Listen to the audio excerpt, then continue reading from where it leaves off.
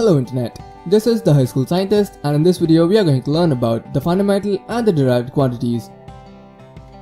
Okay, so as the name suggests, fundamental quantities are basic quantities upon which the laws of physics were made, and without them it would be impossible to even describe physics. So it's obvious that these are pretty important. They are length, mass, time, temperature, luminous intensity, and electric current. These are the fundamental quantities that have helped to build physics as we know it today. But we cannot entirely depend upon them to solve problems or to find the answers that we want. So some extra or simplified quantities have to be derived from the fundamental quantities in order to give us a better understanding about them and to simplify the specifics of the fundamental quantities.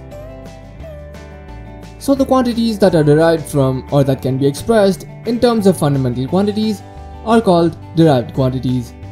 For example, area, volume, velocity, force, frequency, energy are some of the quantities that have been derived from the fundamental quantities.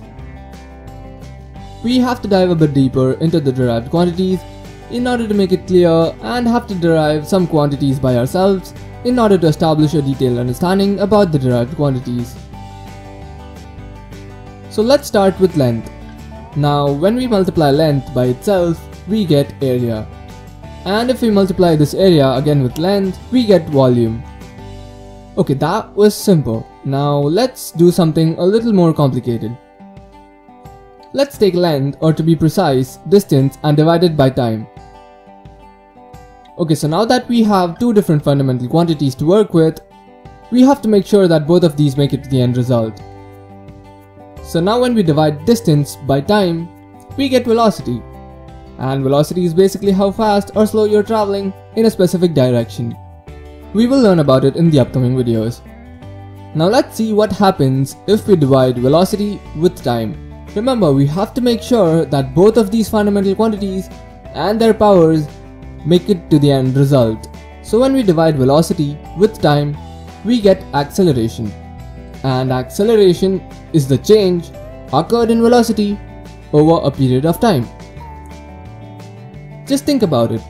You need a difference in time to measure velocity. But in my future videos, we'll talk about velocity at an instance. It's kind of an oxymoron. But for now, we have a lot more derivation to do. And deriving all the quantities will be beyond the scope of this video. And we also have to add the concept of units to the fundamental quantities in order to make the derivations much easier to understand. And that brings us to the end of this video.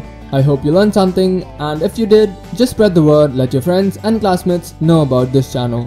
This is the High School Scientist signing off.